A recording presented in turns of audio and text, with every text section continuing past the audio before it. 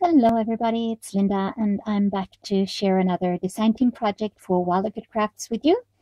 And this time I have been doing scrapbooking layouts and I am not used to doing layouts. So I've been watching so many wonderful layouts done by so many wonderful ladies.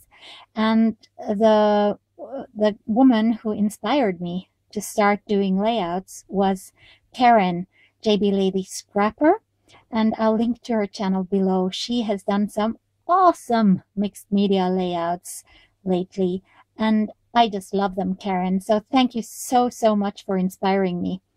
I started out doing a couple of layouts that was just, they turned out like totally crap.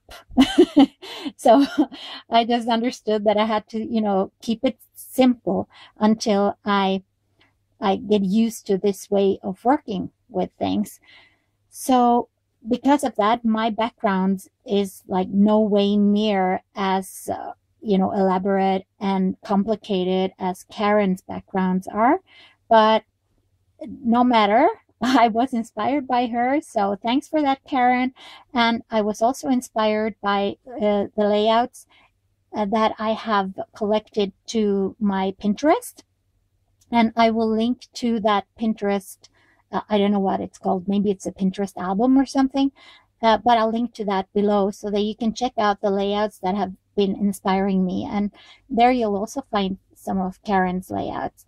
And like I said, I'll link to her channel too. So, as I said, this is a Wild Orchid Crafts project. So you can see I've been using the Wild Orchid Crafts flowers. I've been using the tea rose, the open roses in different sizes. And over here is one too. So just let me explain to you how I did my background. First of all, I just chose a light colored paper, and this is a 12 by 12 sheet by Tim Holtz. And as you can see, there is like nothing to it. I just wanted it to have like a lighter frame around. And then I cut half an inch off a 12 by 12 sheet of craft paper, and I just went around the edge with my Tim Holtz distressing tool and some walnut distress ink, both on this paper behind here and the craft paper. And I have used some ephemera from Kane Company and from, what's it called? Oh, Kaisercraft. And the Kaisercraft package that I got these out of is this here, and it's got such great ephemera, and it is called the Art of Life collectibles. So I highly recommend that, and this gear is a Prima gear. I just inked it, and again a Tim Holtz gear, and I used my stencil, Crafters Workshop stencil, and I just added these with the mixed media inks from Donna Salazar, and it's a color box mixed media ink. And I just have to say, what's this with the lid situation? Has anybody got a nice idea on how to keep the lids on these? Because this is, I don't know, I love the ink, but my God, storing it, hopeless for me anyway. So if you've got like any suggestions, I'd be happy to know how you store them, because they do stack like so, but if you stack them, then the only thing you will end up is with the lid being attached to the bottom of the other ink pad. And I don't know, maybe it's just me.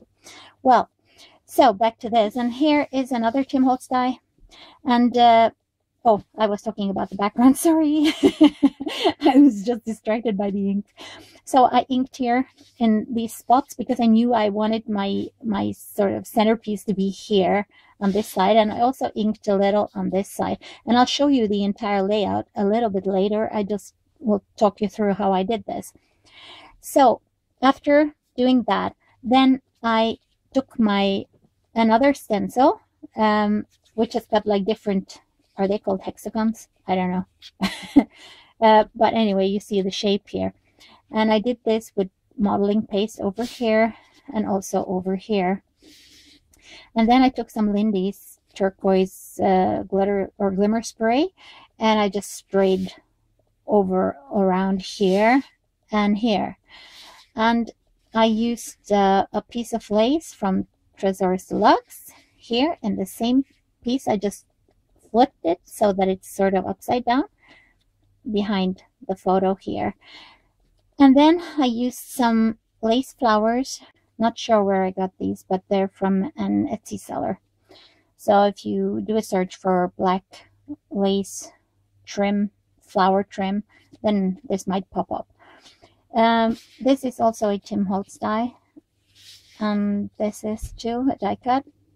And another piece of ephemera, and one of Annie's rolled ribbon roses. Thank you so much, Annie. I really love these. And some smaller lace flowers behind those open roses from Wild Orchid Crafts. And I have a picture of my son here. So, and there's a butterfly and some twine going across here. So now I will show you the whole layout. So this is what the entire layout looks like. And I'm really happy with how this turned out. I also did another layout, and it's, as you can see, you know, the design is quite similar. It's just some of the techniques and the background and the image and stuff that's different. So again, I used one sheet of 12 by 12 from Tim Holtz in the background here, and that's just, there is a map on this side, and it's like a greenish grayish color on this side, which fit the colors that I wanted to go for. And this is also a Tim Holtz sheet, and this is just a piece of washi tape, and I used a Graphic 45 stamp. It's from the Couture collection here in the corners and also down in the bottom corners. The ephemera is still from the same Kaisercraft package, and as you can see, there is a film strip. It's from the same collection, and this trim here is just like a net trim. It was black, and I just rubbed some gesso on it, and I've been just smearing gesso on this paper and really heavily distressing the edges, as you can see here, using water and curling them and tearing them, and you know, just roughing them up. And here I just used my Prima stencil, and I just dabbed on some acrylic paint. So this is not modeling paste, it's just acrylic paint. And when I had put it on to dry it, I used my heat gun, and then the paint just bubbles up and gives a great texture.